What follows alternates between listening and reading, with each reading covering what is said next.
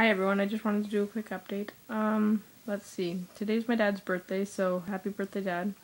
He has surgery on Monday for a total knee replacement, which, well, I wouldn't want to have that after my birthday, but what can you do? My friend was on TV for The National, which is a really well-known news channel, not channel, news show in Canada.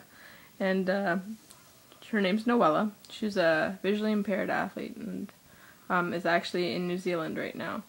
And anyway, she has been through a lot with losing her vision, but she's one of the people I look up to the most. What else? I'm just trying to think. It's ridiculously cold here. There's a lot of snow. I had an internship interview that just passed, and I did really well, so we'll see what happens with that. Let's see, I was sick for 2 days, which I don't usually get sick, so I was kind of bummed out.